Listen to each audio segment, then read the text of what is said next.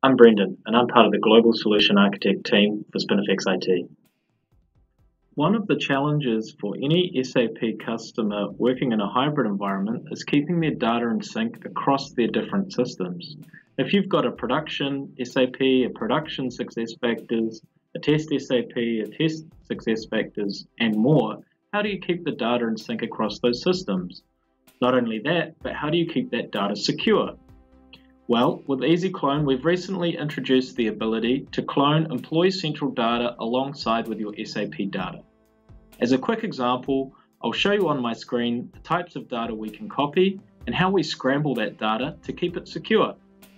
On the screen you can see here the SAP on-premise data that I'm going to copy. I'm going to take across the payroll results, and actually because I'm using the payroll control center, I'm going to include the declustered payroll as well. Then I'm going to check my SuccessFactors Employee Central data. You can see here that I'm copying over that data as well. We've got a standard set of objects that we apply, but it can be updated by the user as well. And we can see here all of the entities that will be copied for SuccessFactors. I'll just quickly check as well. I want my data to be scrambled. I want the data to be secure. I don't want any production data in any of my other environments, especially with the GDPR in effect. That could be a potential breach. So here I can see the scrambling that's available for my SAP on-premise data.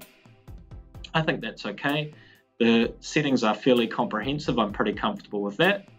And I'll quickly jump over and have a look at my Employee Central settings, and I can see that all of that information is being scrambled as well.